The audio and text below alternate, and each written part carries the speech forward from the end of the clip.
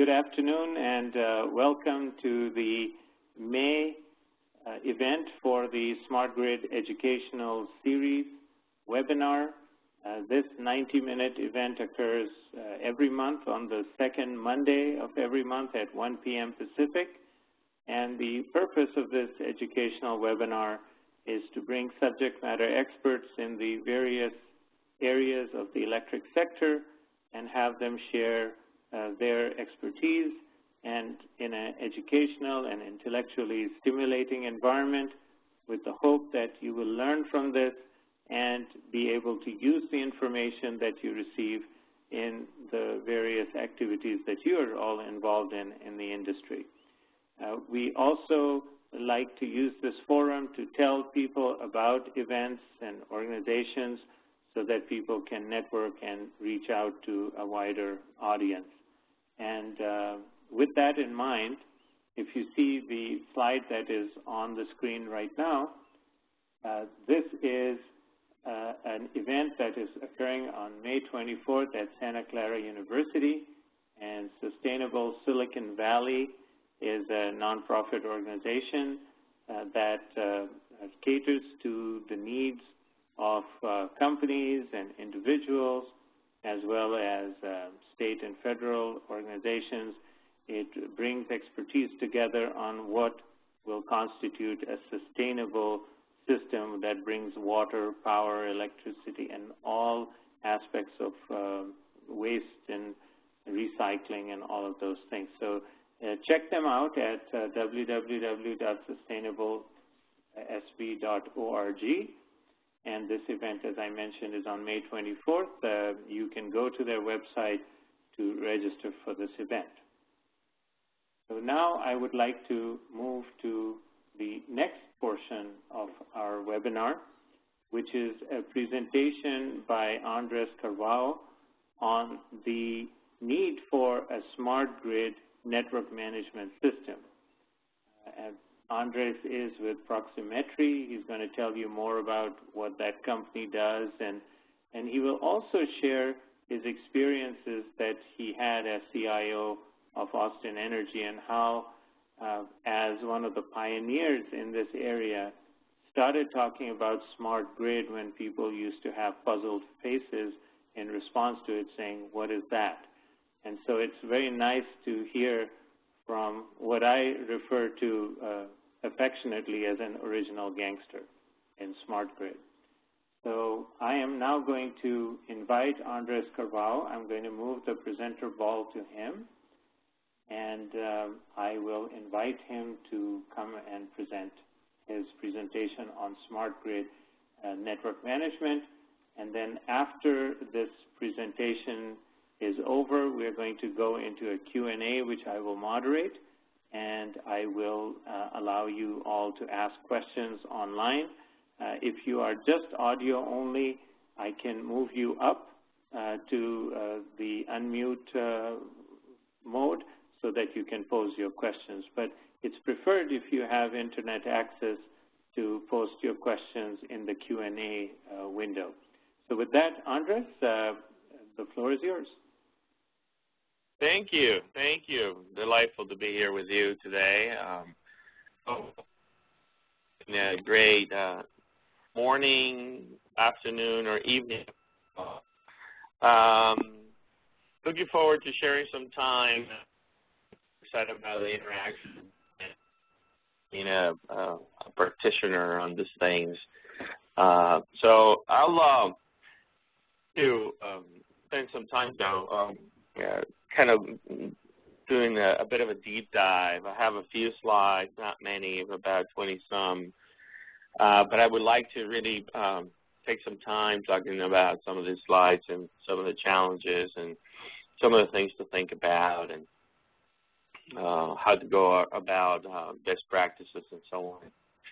So the first thing that I want to share with you all is you probably know that I Energy from 2003 to 2010, and I wrote a book that, and here's the slide on the book and the detail.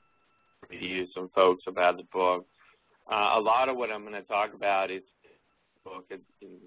in detail, So if you haven't read, I strongly recommend that you look it up. You can find it on, and there's a hard copy of it, but there's also a kit. And then at the publisher's website, there's an ebook version of just about any ebook. So maybe a bit of grounding rules to get all on the same page and give you a little bit of a historical reference journey at Austin Energy, how this all got started. And basically, think about this is that the journey in Austin Energy really fruition that we needed to come up with in the technology house that basically said that the company in evolving as a utility from the traditional business, it needed to create a new business model and types of assets. And primarily the company was very focused on energy efficiency, but that evolved into green energy and in a centralized fashion.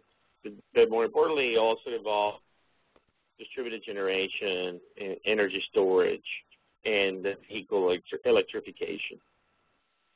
So the vision, when I joined in 2003, and the premise of me joining the company was to cash both on capital and operating to build this new company, invest in all these new technologies and master sort of the models of the future before they happen, and hope that they wouldn't be obsoleted and railroaded by kind of company that would emerge. So real business behind why to do this, and the goal was to not only make our electric grid that the utility own intelligent, power plants that we own on nuclear, coal, natural gas, and also added biomass, solar, the transmission infrastructure, substations, and clearly the part that has never been automated traditionally, the distribution and all the distribution electronics infrastructure, cap banks, feeders, and so on, and then eventually down to transformers and then meters. And the vision had far-reaching impact beyond that. The company really saw that buildings, both commercial, industrial, and residential, needed to be part of the grid of the future. So buildings, homes, schools, hospitals, and then vehicles, right? So it's kind of interesting. Back in 2003, the Austin Energy executive were trying to figure it out, this whole thing work. And my role was to deliver the technology vision to work. So it was, in a way, probably one of the coolest world at the time, and throughout my journey there. But back in 2004, we sort of came with this agreement to use the term smart grid, primarily because it's using IntelliGrid, and IBM was pitching into the network, and we wanted to use a term that was free and could be used by everybody. So we kind of picked on that term and started using it quite a bit. And our definition again was the electric grid, utility grid, the buildings, the home, vehicles, all interconnected. So the question was, how to go doing that, and we'll get into that in a minute. So the other about this grid, though, that has this kind of variables beyond the grid attached to it, that meaning infrastructure doesn't belong to you, which requires open standards and communications and methods that has never existed before. So this needed to be designed to be distributed because distributed generation emerged from the edge. That needed to be interactive because the sort of the rules and the control, the decision making was not just being done by four guys in the room, but now all of a sudden you had to pretty much sort of a conductor of an orchestra that included all kinds of the elements that were not part of your infrastructure and your purview. The question becomes, how do you do that? And clearly that grid needs to be self-contained, primarily because you're moving from managing a few thousand devices real time to managing tens of millions, hundreds of millions of things real time, which means that those 5 guys sitting in the control room can no longer call on everything that is going on, that they really need to switch managing by exception, and somehow we need to learn how to trust where and networks to make the right decisions. And then last but not least, that to be able to do sort of thin and dynamic load management, load forecasting, so that, ideally when the grid comes in, it gets plugged on the wall, that the actual electric grid, the utility is delivering information and electrons from to its service area. We recognize the device, as sort of source, as sort of load, so that resource and that load and so on. So very just if you think about where we are, those grid need to go.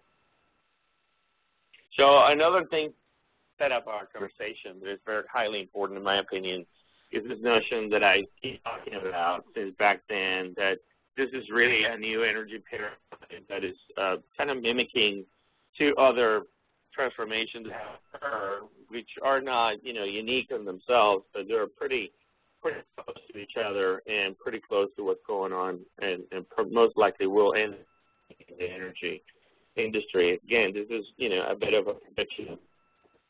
But if you think about it, you could actually equate mainframes and central switches, circuit switches, the old-fashioned way in telecom, to power plants. And then you could also equate mini computers, PDXs to cogeneration plants. And then the challenge becomes for many of us to really understand what is the equivalent of the PC, the laptop, or the fax phone and the wireless phone or smartphone today. And I would submit to you that those are some form of distributed generation on the fixed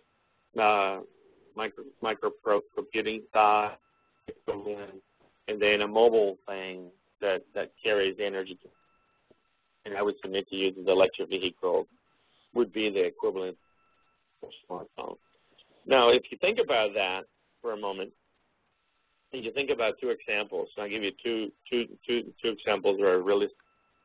So Austin Energy manages Greater Austin service area, 1.8 million people today, versus 8,000 when I joined the company back in 2000.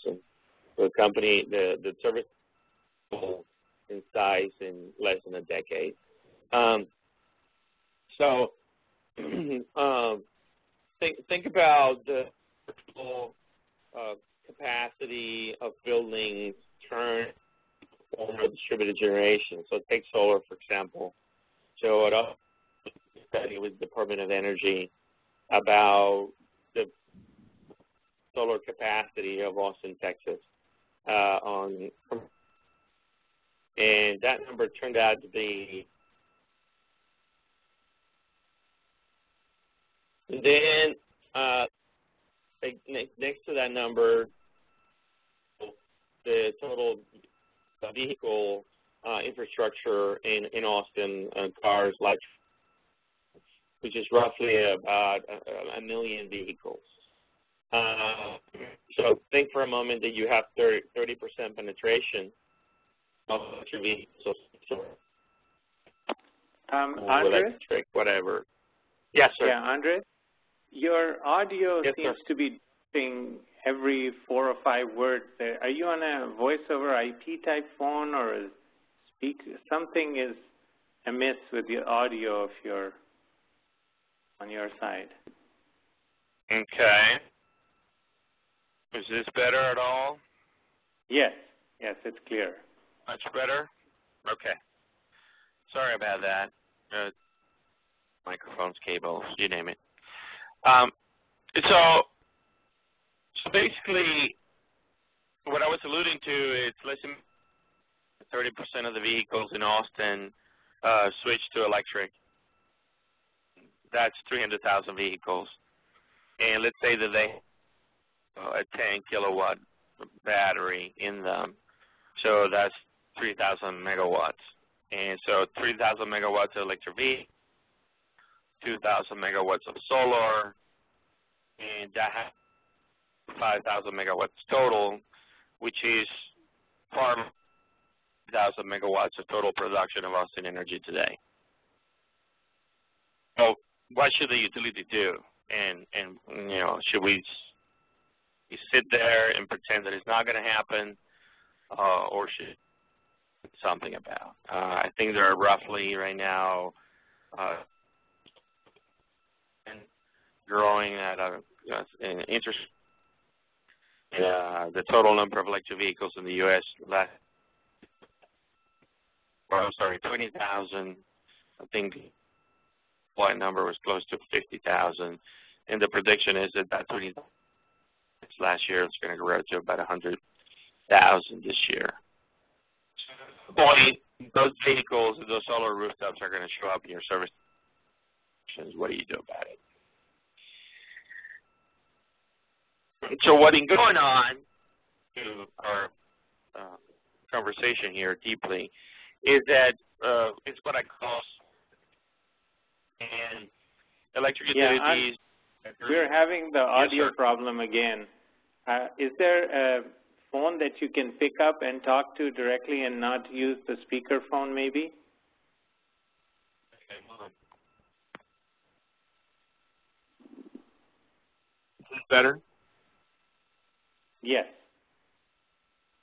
If you continue talking and then see, for some reason your phone connection is weak. It looks like a IP type phone because it's intermittent.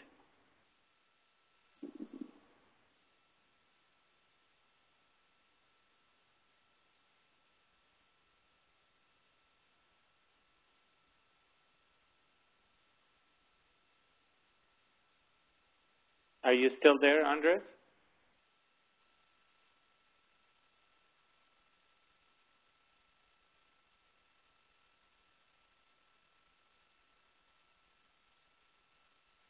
For the people on the call, we're just trying to get Andres' audio to be a little better because it was a little choppy.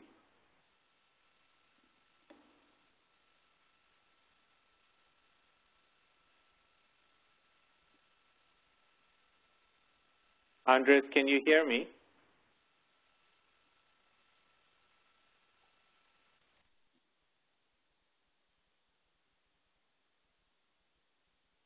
Okay, it looks like he's going to call back in again.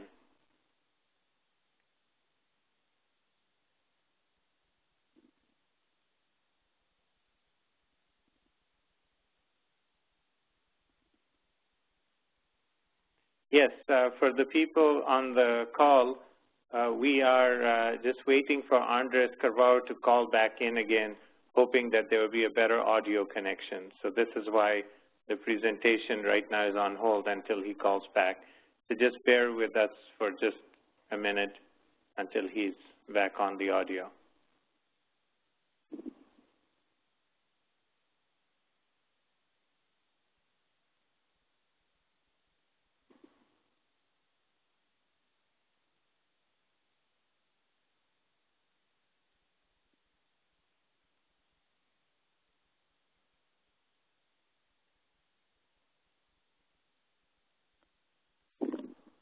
We're just waiting for Andres to call back in. All right, hello? Yes, very good. Sorry, guys. This is much better. Is this better? Oh, Lord. Yes, go ahead. Sorry about that, Murphy's Law. Anyway, so let me try to catch up with time here real quick. So basically, you know, you have traditionally dedicated control systems that have been deployed per application type around the industry. And And so what happens is, you know, you do a distributed control system at the central power plant, and you build a network for that. And then you eventually decide to do a SCADA EAMS, and you build a network for that. And then you do something around distribution automation, and then you build another different network for that. And then you do demand response, and maybe you do a third-party deployment, and you use some third-party company with that, and that's yet another separate network for that. And then you do smart metering, and then you do another network for that. And then you're going to get into the home side of things, and you're going to piggyback on public carriers, and yet another network for that. So in the end, you know, what happened in Austin Energy is that we ended up managing fiber to the substations and all kinds of different, you know, technologies on wireless, and we had some 7 networks total. And while you can clearly put this thing together and manage infrastructure end-to-end with 7 networks, it was really painful, still is pretty painful to do. Troubleshooting, trying to do closed-loop control of devices and managing things, it's really difficult. And if you have outages and storms and things like that, even more complicated because, again, you're dealing with 7 different infrastructures, 7 different head ends, no real correlation between them, and human beings need to be the ones in between doing the correlating for the networks.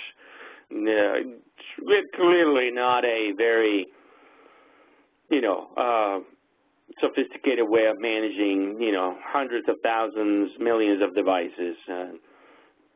And somehow we need to find a better way. And clearly what's been happening is, you know, as the genie has gotten out of the bottle and all these networks have emerged, that all kinds of new challenges are facing us. So let me move here to the next slide. So one of the things around wireless, and clearly wireless is not the end-all, be-all. There's absolutely fiber, broadband or power line carrier, Ethernet, and other solutions that are just as good for many of the applications. But just take the challenge of managing wireless, which is I would predict a significant bulk of the last mile management of anything that we're going to deploy. And the number of frequencies and issues between licensed and unlicensed bands and technologies between, you know, say WiMAX or LTE or 3G or Wi-Fi or anything like, you know, RF mesh or things like that. It's just an incredible soup of challenges that is very difficult to deal with. And wouldn't it be nice if you could somehow have a single virtual plane of network management where you can still deal with the fact that you need different physical solutions to these problems, wire or wireless, but you can actually have a closed-loop control and manage your edge devices and your infrastructure devices that manage the network themselves, all under one single glass, a single view, if you will. And that would be sort of, you know, from the service provider point of view, ideal, because then that would make the service provider really focus on service level agreements and things like reliability and uptime and restoration times and all of the above, and not have to worry about choosing technologies and be married to certain vendors, and actually could be focused on deploying best-of-breed technologies and deploying best-of-breed hardware from the best products as they come out in the market. And so eventually through interoperability, you could, you know, plug and play, you know, things that traditionally, historically, perhaps were not meant to be next to each other or interplaying with each other, but now they could because you have enabled them to do so, at least from the movement of data and the control of the device, having a closed loop scenario. So, you know, the requirements clearly are changing in the utility industry from managing a few things, a few thousand things perhaps, you know, your real-time control needs on a SCADA system, you know, some of the largest ones in the Western world maybe 1 million endpoints at most. But most people are really managing a few thousand, maybe 100,000, at most couple 100,000, real-time SCADA points in some of the largest utilities in the world. And, when you compare that to the need of managing, DG and energy storage and electric vehicles and all the infrastructure on the distribution side and on all the meters and perhaps water meters and perhaps gas meters, and all of a sudden you're talking about, millions of things. And we have never done this before as an industry, but certainly the telco industry has done it before. The difference is that they have never done it sort of at the clip, if you will, of requirements that we have around uptime. And, as an anecdote, in Austin Energy, our network needed to be six nines of uptime because our electric system had 6 nines of uptime. So it would be silly to run a telco network to manage the grid that had a lesser uptime than the grid that it was managing. And the question then is, how do you do that, affordably and effectively? And so we have all kinds of juxtaposing challenges around latency and throughput and availability and scale and price that kind of play against each other. And, you need in all these requirements not only the pervasiveness of touching everything, but more importantly, really something that I think is really native to the utility talk, and at least on the electric side, which is assure performance. We need to assure delivery, just like Irfan was making sure that I could speak and be heard and my phone was functioning properly. On the machine-to-machine world, moving electrons, there is really no tolerance for what just happened in our call. And the system would have failed miserably. So somehow we need to really redesign our grid, redesign our way of doing things.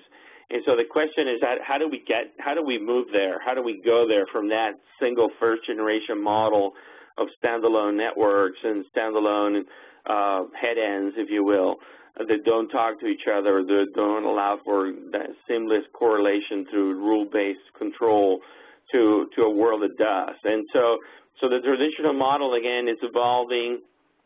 I think it's probably evolving faster, where the utilities have already faced this challenge, and like Austin Energy have realized that at the beginning it seems because you wanted to do it the cheapest way possible, you want to go for the cheapest solution, and you continue to do this standalone single vendor application networks, doing unlicensed frequencies, and then eventually you get in trouble and you realize you cannot manage it anymore. And the question is, how do you evolve from that, and how do you do it in an elegant way without basically throwing away everything you already invested in? So not an easy task, clearly. And then you have all kinds of new market pressures going on around how basically the energy companies are going to be driven to push for more efficiencies on how they manage the grid, on how they deliver energy, and how they deliver information about the energy that is consumed. And so all of a sudden, this whole push about doing a better job of managing data, transactional, operational, it's going to become far more imperative and far more important than it's ever had in the past. I would call our industry a data-rich industry, but an information-poor and knowledge-poor industry. And so we have to turn a lot of this data that we have been collecting and that we're going to start collecting from all of the end devices into real information and real knowledge. And that's clearly, a great opportunity for vendors, but it's a phenomenal challenge for the industry at large. And then obviously, the biggest thing about all this is how do we do this securely? How do we secure the edge devices? How do we secure the networks? How do we secure the servers? How do we secure the transactions? For example, as simple as the fact that you build a lot of security and then you let somebody on a browser that is not secure to access your data. And when they're looking at your data, somebody can be hacking the browser that is looking at the data that you spend hundreds of millions of dollars securing. And how do we do this? How do we make this happen in a cost-effective way?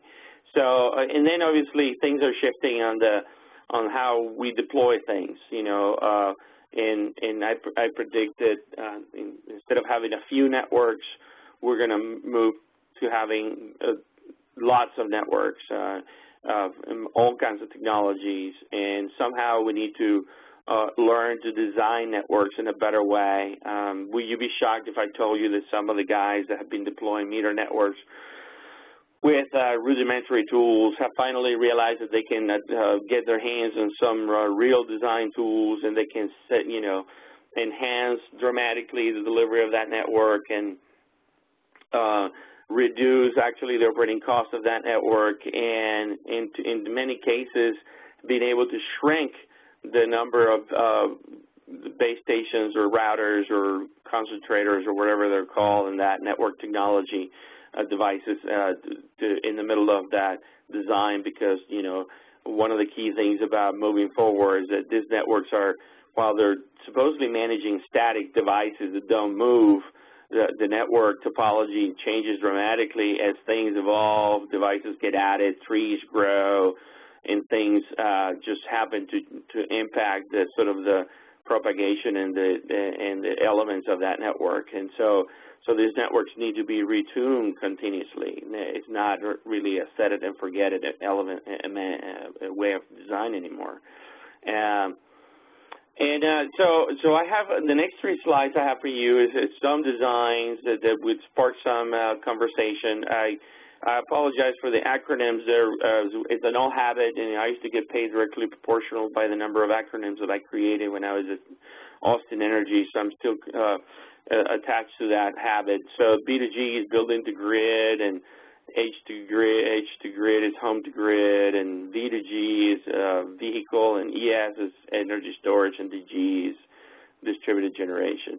And so this is the utility smart grid design that pretty much I profess these days, where you have the back office integrated somehow to some service-oriented architecture, middleware, bus, talking to a smart grid network management system that I profess is the interface to, on top of all kinds of things that enable the collection and the management of the information and the devices that are throughout the infrastructure. What that looks like on the building to grid design in particular is the ability to design buildings that turn into, you know, basically dynamic entities on the grid that can participate with the grid on dynamic pricing and curtailment signals and load forecasts and things like that. And now all of a sudden you can redesign your grid to have, you know, not only a bit of DG on the rooftop and maybe solar thermal on the windows and electric vehicles and you know, energy storage and so on, and thermal storage on the basement. But now you can, you know, actively be producing and shutting off things and having a pretty dynamic demand response capacity by allowing the systems of the utility to talk to the building energy management system. And then the question becomes, how do you do all that, and what are the mechanisms and the networks and the systems to make that happen?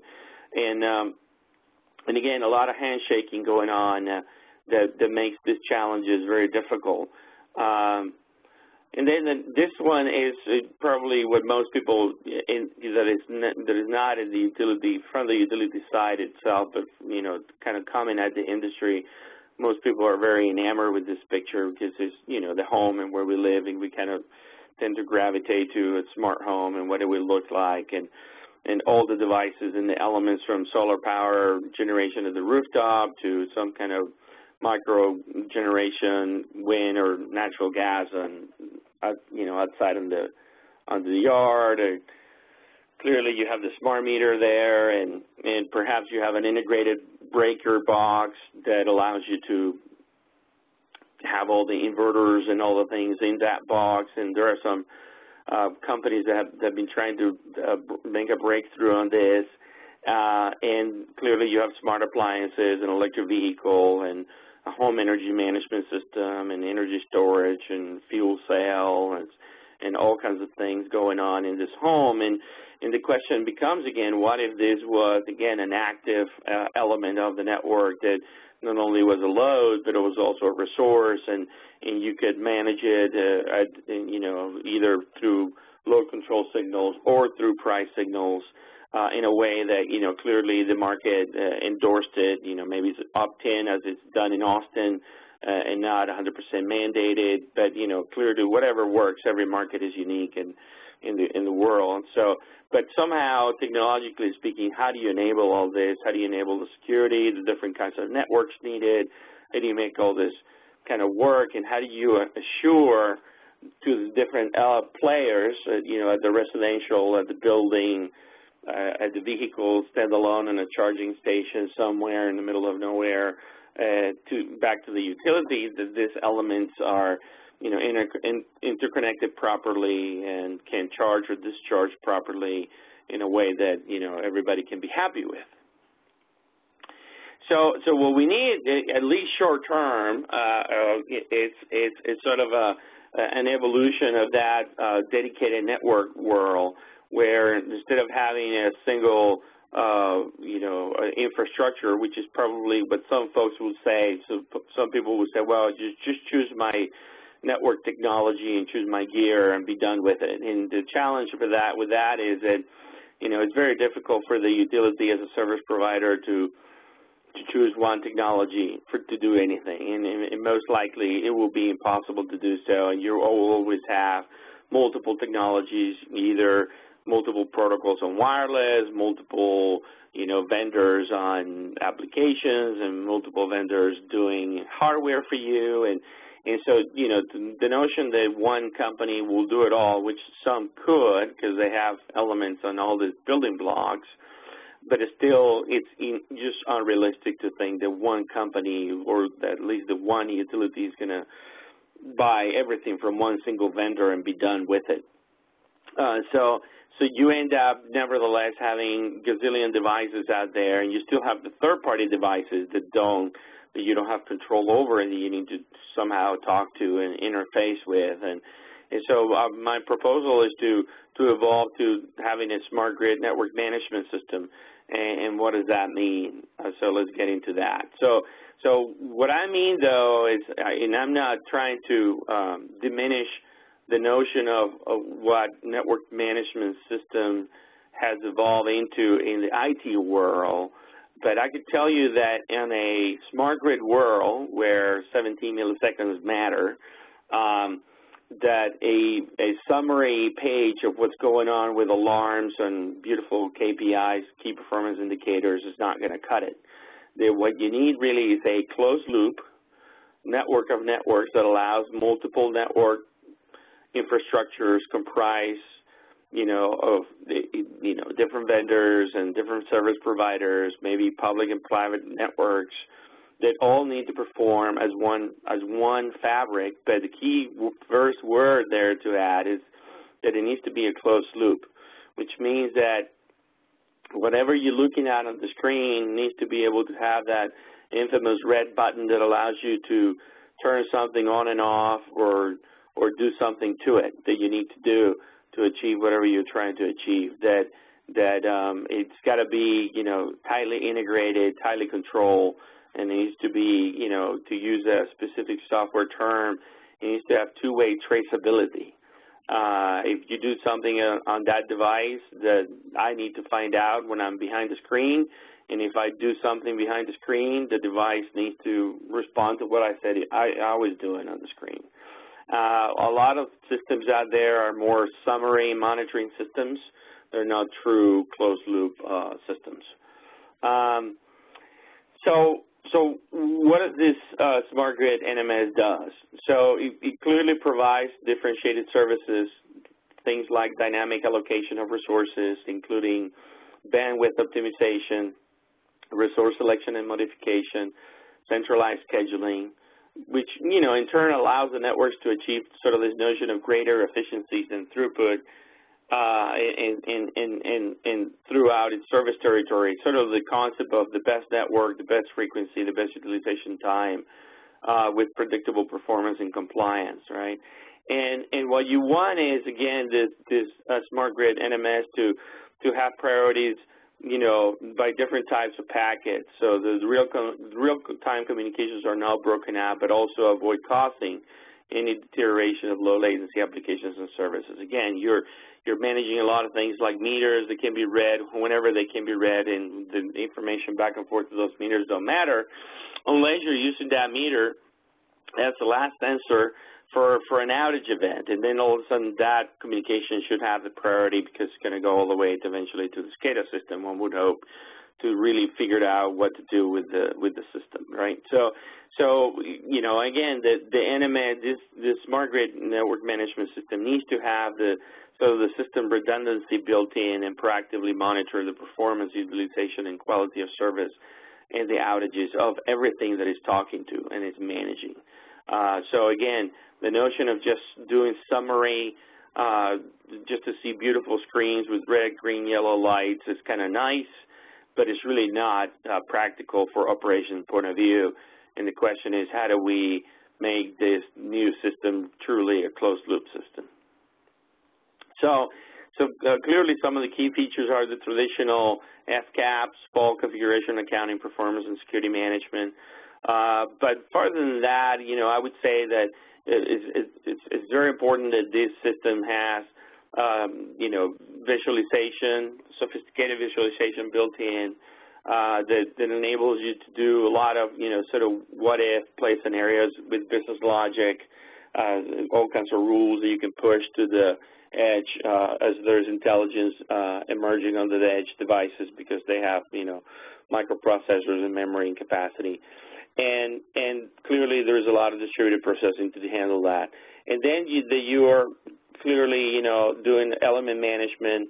But more importantly, one of the key features that I think is fundamental is that today all these networks and the devices on these networks are not mapped out in the GIS. And to me, that is a major flaw because, now I have a crew that is trying to fix the grid or trying to do something, but then the network stuff that is managing the grid that talks to the grid and does something to it doesn't appear in my drawings, and it's not part of what I'm doing. And so, it's kind of like, why not, And so somehow this smart grid network management system needs to be able to do discovery and populate in the GIS seamlessly without human intervention, where the devices are located in the grid and what are they doing to the devices they are interconnected with, So shows just like you have sort of connection on the faces and the grid itself on the GIS on the elements, you should be able to show the same kind of relationship,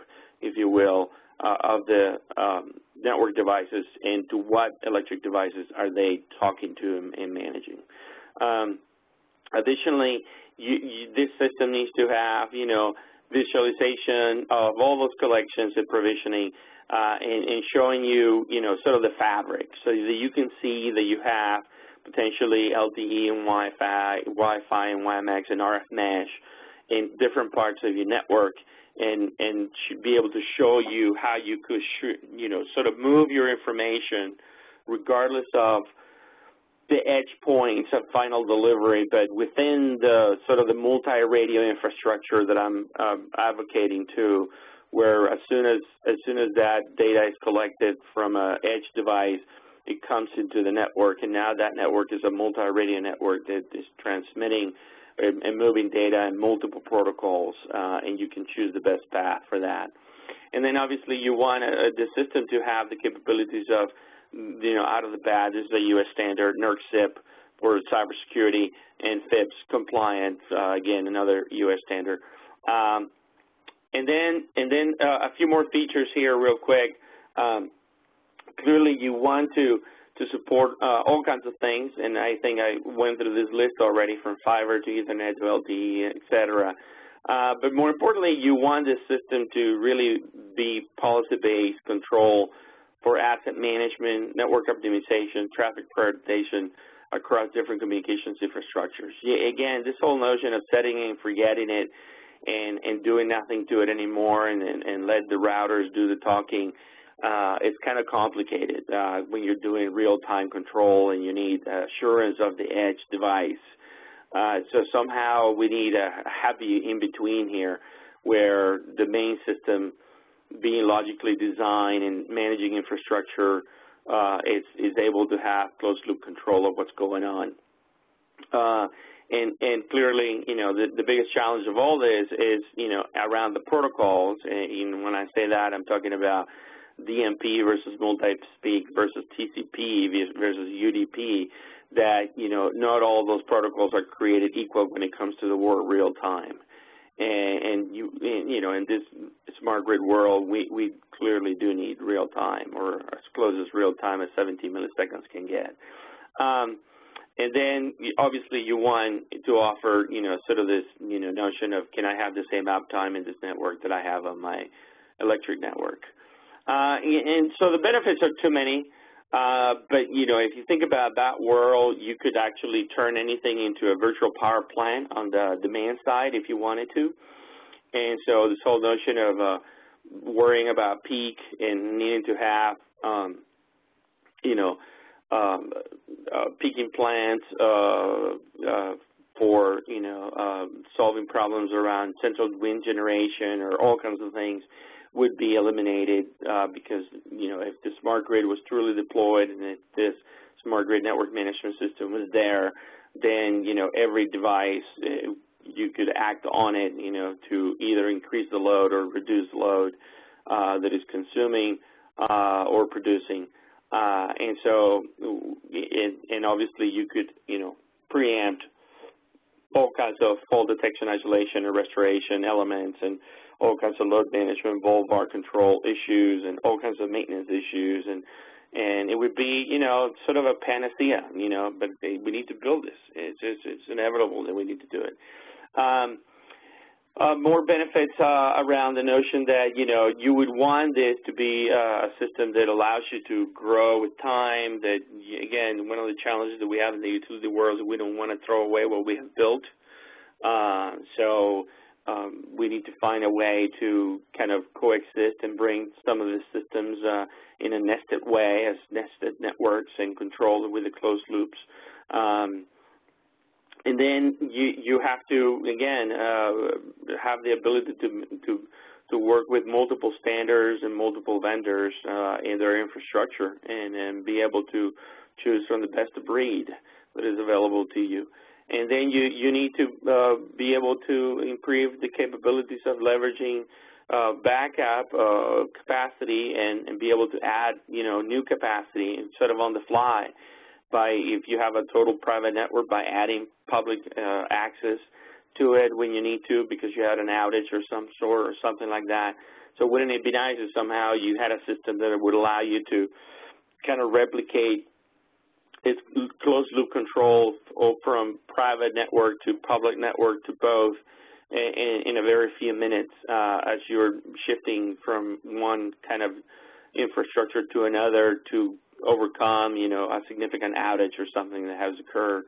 And then you want a system that is, reduces your costs, the human element cost of managing this thing and dealing with it and troubleshooting, and then clearly the financial costs.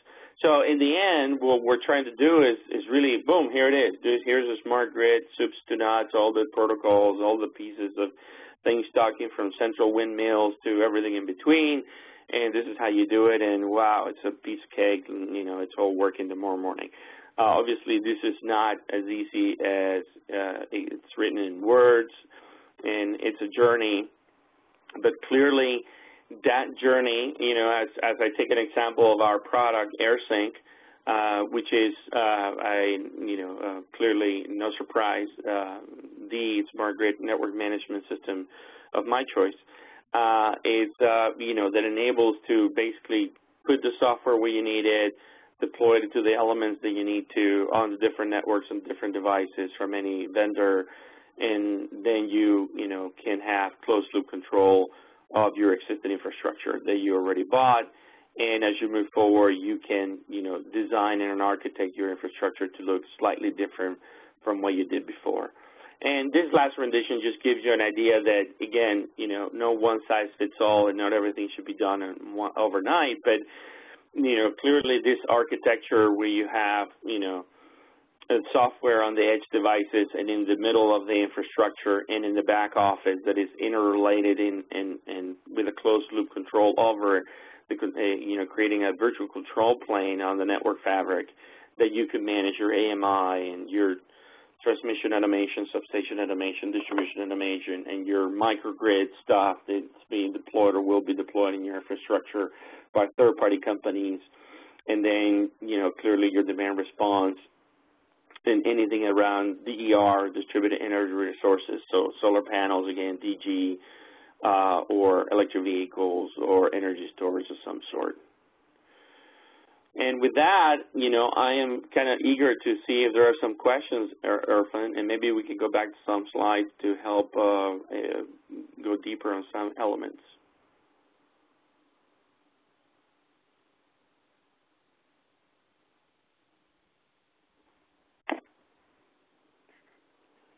Hello? Yes, you're still there. Yeah, good. Okay. Very good.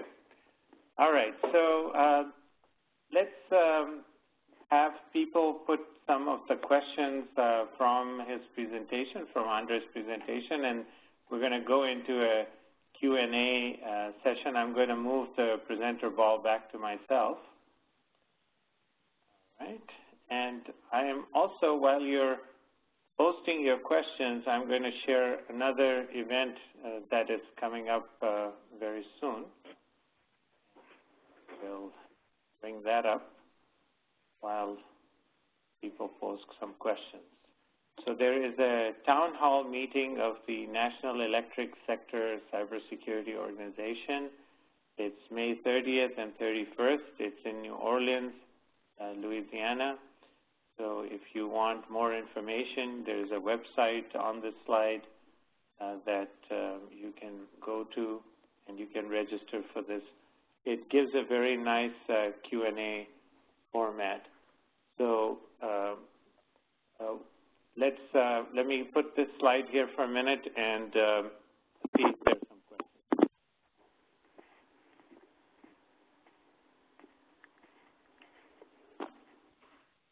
Okay, so I do see a question from Bert Taub, who is asking, where have smart grid network management systems been deployed so far? In general, example, Austin Power, and where has AirSync been implemented in particular? Thank you for your explanations. Yeah, so I would say that the smart grid network management system journey is somewhat new. Sempra Energy is a customer of ours, and they are building their smart grid using AirSync. They have a very hybrid infrastructure with fiber, and they use public carrier, and they use Itron for their meters and their mesh. And they're just a classic example of a company that is building a lot of infrastructure. Our software, historically, the company has been around since 2005, has been deployed quite a bit in India on the telco side. We sell our software to private network carriers, and we also sell it in the transportation sector to airlines. So we have about 200 customers worldwide. Somewhat new to the energy space. I've been doing energy only for about a year and a half. Cisco licensed the software in a partnership with us a while back, and CSC has licensed the software to build a service in the cloud. And again, Sempra Energy is sort of our premier account that has licensed our software on the energy space. Okay. We have a question. We have a few questions now coming up. And by the way, when I say Sempra Energy, for those that maybe don't connect the dots on all the details, Sempra Energy is a holding company that owns San Diego Gas and Electric and SoCal Gas. Right. Now, for those of you who joined a little later, this was another event that I had announced, which was the West 2012 Summit by Sustainable Silicon Valley. So I'll leave this slide on as I look at some of the other questions that are being posted for Andres. So here is a question from Alan Gartner, who asks, Andres, what do you consider the major unmet need in the communications from utility to substation and also utility to customer? The main unmet need from utility to substation. Okay. I would say that the needs on the communication from central generation to the substation are all met, so there are nothing missing there. One of the challenges that is going on that the utility needs to deal with, and we need to figure out how to manage this, is clearly there's a desire to create a common backplane, and so a lot of people have been professing IP, which I'm one of them, around making all this communication infrastructure come back and be homogenized. And within the substation, you know, IP only talks to sort of part of the substation, and the rest is not on IP. The protection equipment still is a challenge for IP. And one of the interesting things that will happen as we try to manage meters and distribution infrastructure downstream from the substation is that as we add DG and energy storage to the grid and electric vehicles, we will be challenged with putting protection equipment downstream besides the substation, which we have never done before, significantly in volume. And the question is, how do we go about doing that in a way that, you know, sort of, you know, doesn't complicate the world that we're in, but unfortunately it is going to complicate. So I think that, you know, somehow the architecture of a substation needs to be replicated in advance and pushed out to the edge of the grid, because the Volvar challenges of DAS, DG, electric vehicle things, energy storage things are going to really make that grid look really funky. As, again, think about the example that I was sharing with Austin Energy. 3,000 megawatts central load, 5,000 megawatts on the edge. Now all needs to be in harmony. How do you do that, right? And then his question on I would say that the key thing on the edge, from the customer point of view, is that, you know, there's still maybe too many standards, and there is a lack of interoperability. And the way to solve interoperability on communications is just to go for multi-radio things. So multi-radio endpoints, multi-radio infrastructure. And if you do that, you can still maintain the proprietary nature of the standards and the topologies, but you have a fail-safe. So that's probably one of the things that will continue to emerge is, you know, maybe software-defined radio becomes a reality for edge devices here shortly in an affordable way. But somehow we need, you know, multi-radio fabric. The next question is from Dale Gutierrez, who says, what economic scale do you think the smart grid industry will reach in the near future? Oh, I don't know. What do you think? That's a tough one. My response is that there's definitely the Gartner hype cycle in all things.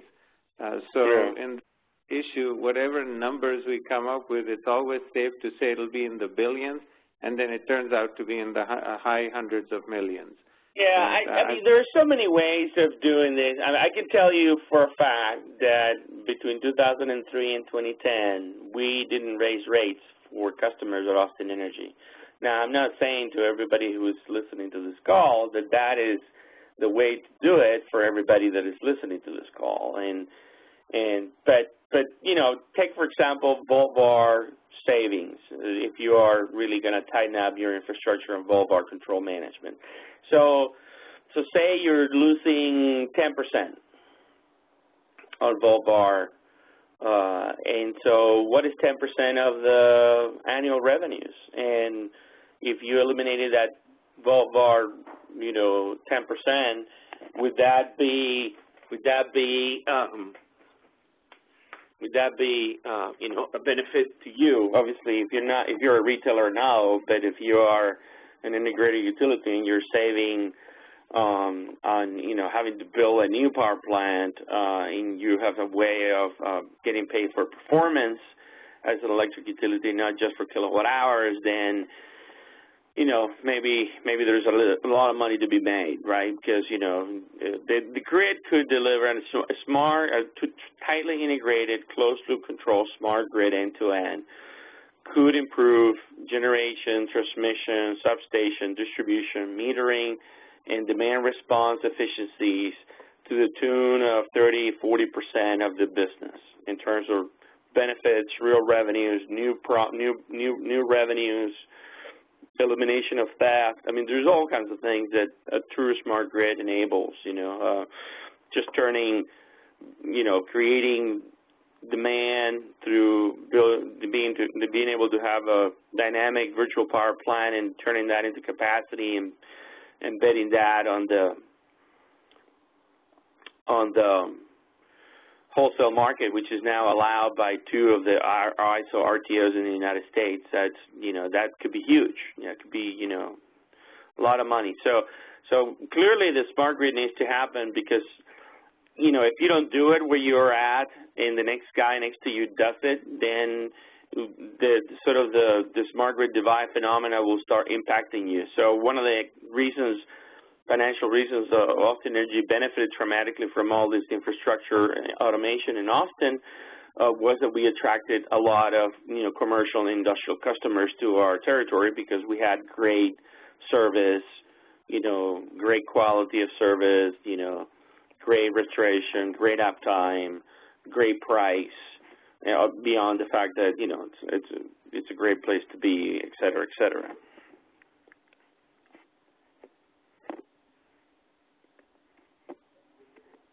Sorry, there are questions coming up on the chat, so I'm going to ask some of those questions. One question from Sarah Bavarian, who asks, with some traditional network management software, the challenge is to develop new models for each and every new device on the network. Does AirSync have an advantage in that regard? Yeah, what you need to think about is that the architecture of the future is not a polling architecture with a central control head that needs to pull everything in order to make a decision.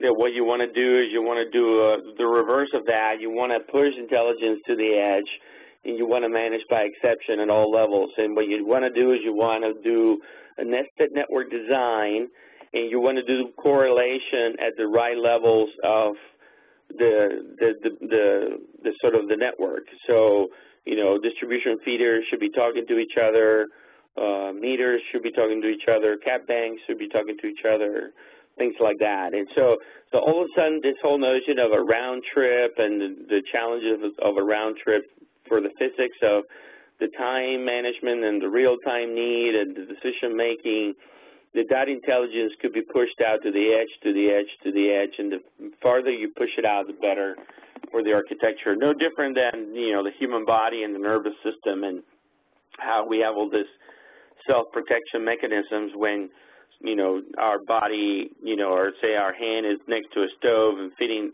without looking at the stove, it is hot, and you feel it with your finger, you move your hand by itself. And so clearly that's, the whole thalamus-hypothalamus scenario there, but that's the kind of intelligence that you want to build in your system. We got to move away from 3 guys looking at a screen making all the decisions of the grid. They won't be able to keep up. Nothing wrong with the 3 guys. The 3 guys are fantastic, but they're not going to be able to keep up with the 10 million alarms. Very good. On the question of economic scale, it also depends on where you draw the boundary when you're assessing a market, because the devices on the grid are becoming intelligent gradually. They're becoming more and more networked. So that's just an evolutionary process. And so the delineation line between what is considered smart grid and what's not is getting blurred. I always like to distinguish between the two by saying that, look, if something can happen passively without requiring a digital network, in other words, you're just using Kirchhoff's law and Ohm's law intelligently, then that's traditional grid. But the moment you start taking information of physical phenomena, converting it into digital information from which a decision is being made about how to alter the design in real time, then that's smart grid. Whether it's a smart meter, whether it's a sensor on the distribution network or a phasor measurement unit, it doesn't matter. Right. Okay, Pat Duggan, who was previously with Con Ed, asks, how much of a challenge will it be to accommodate the higher priority burst of data, changes of state, relay targets, oscillography, system data during a major multi-zone trip out? No, there will be no difficulty. Again, the difficulty you have today is that you probably live in a paradigm when you're relying on existing networks that have a set-it-forget-it network management system that is not in tune with the rules and with your service level agreement delivery needs. So if you put AirSync on the agent devices you're trying to manage throughout the infrastructure that you're delivering that assurance back into the server central control room, now you have a closed-loop quality of service management system that will do exactly as you need on the infrastructure that you need when you need to. And that's the paradigm shift that needs to occur. We tend to marry our system solution approach to the capabilities of the standalone infrastructure elements that we acquire, and we surrender to the lowest common denominator service level agreement capabilities that they have. And because those systems have never been designed to manage an electric grid, they're really not adequate. Very good. Next question from Jim Hayes about getting a slide of the copy of the slides. Everyone who registered for this and the entire distribution is going to get a PDF version of this presentation, so look out for that. And then we have some more questions in the Q&A. Next is a question by Brian Jones, who asks, could you describe the integration work you have done with Cisco and how this scales to corporate data devices, LAN, WAN, switches, routers, firewalls, etc.? Does the product support UPS monitoring? Yeah, the answer is that the relationship with Cisco is around their smart grid field area network router products. It's not around all their products. So I think that, you know, this is probably more of you asking Cisco, I'm kind of interested in this product. What about having this technology available to the rest of the infrastructure you make? Okay. Raad Al-Nuaimi from United Arab Emirates asks, any work on W3C WebSocket specification implementation? Yes, absolutely.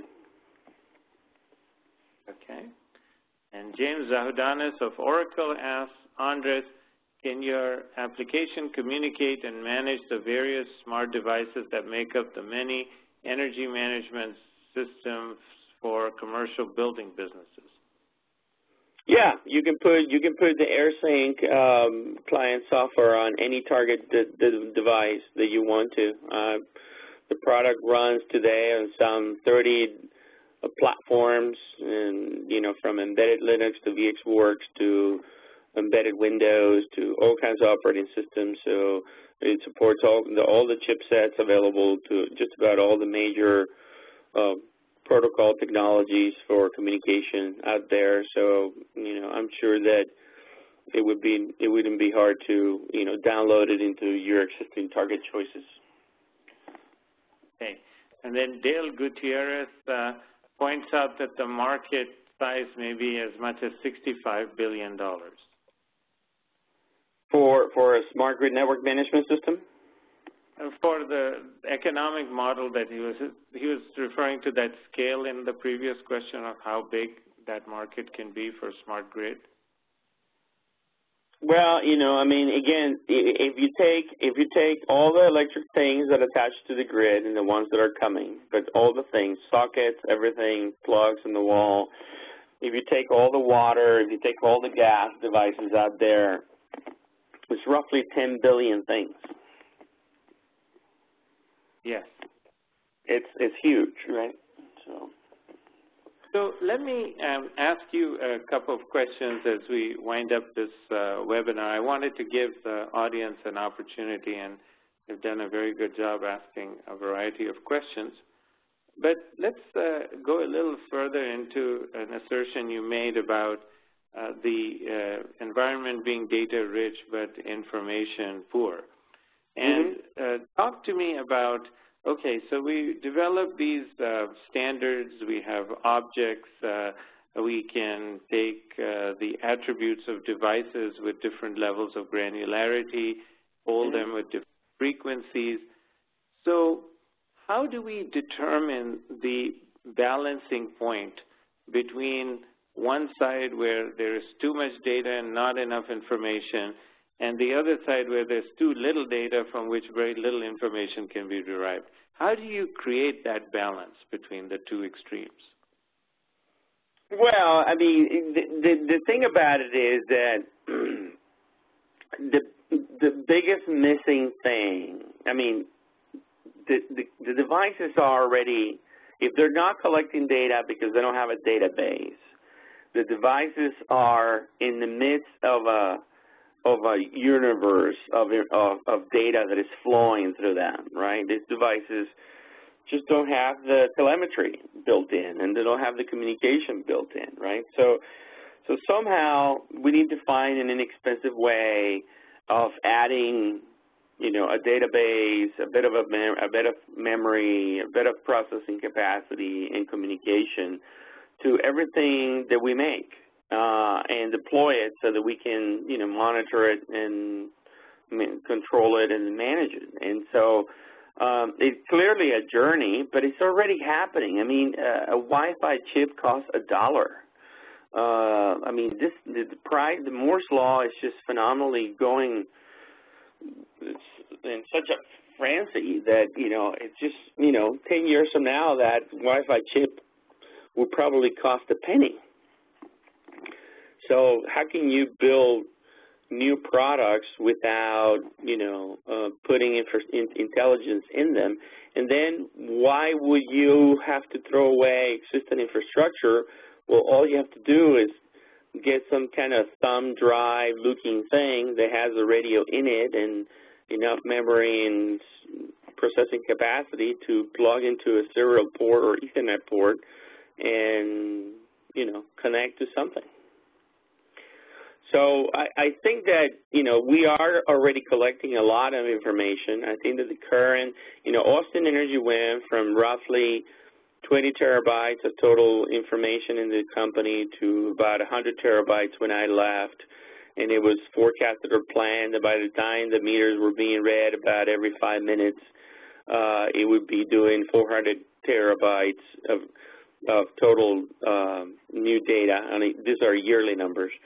And if we wanted to move to real-time control of everything in the grid in Austin, that would become basically 1.2 petabytes. And so the United States numbers, if all the elements in the grid were to be managed real-time, which they should, in my opinion, if you wanted to have great quality of service and great restoration times and outage management information, then, you know, the number in the U.S. is roughly 2,000 petabytes of information on a yearly basis just generated by the grid. This is all within our scope. I mean, we can handle this. We can manage this. I think the key here is you know, I don't want to sound in any way, shape, or form like I'm saying, look, stop and wait for perfection. No, you know, as a good engineer, you know, I would argue to say to you, as I've told most of my teams over the years that I worked with that perfection is the enemy of good. You gotta deploy something. You gotta learn. You gotta start monitoring things. You gotta start managing what you're doing. The key thing is I'm forcing you to think differently because perhaps you haven't been at the end of the rainbow like I have, and realize that there was not a pot of gold, but actually, a much bigger mountain to climb after all that journey. And there's got to be a different way of doing this, and you got to be asking the right questions to your partners, to your vendors, to your providers, so that you don't have to be making these choices about too much and too little. I mean, things don't need to cost that much. Technology keeps going cheaper and cheaper in price every 18 to 24 months in a significant way. We got to be able to automate the entire grid. We have to do it. It has to be done, and it shouldn't cost an arm and a leg. Yeah. So a couple of things that seem to be coming out of the evolution of electronics and communication technology. One is that there will definitely be a greater need for distributed intelligence and distributed computing capability, and Moore's Law is helping us do that. And we should resist the tendency to take everything back to some kind of centralized repository for processing, because not only does that create bottlenecks, but it can also cause problems if the wide area network, for instance, is out or other disruptions occur. So what are your thoughts about distributed intelligence and distributed computing as good values to pursue for network management of smart grid? Yeah, that's the basis of the design of AirSync. It's totally distributed. We have a module called the Distributed Resource Manager, which is basically a software logic that can be put anywhere downstream in the infrastructure away from the central point of the server to enable basically this notion of nested networks. You want to push the intelligence to the very edge of the network.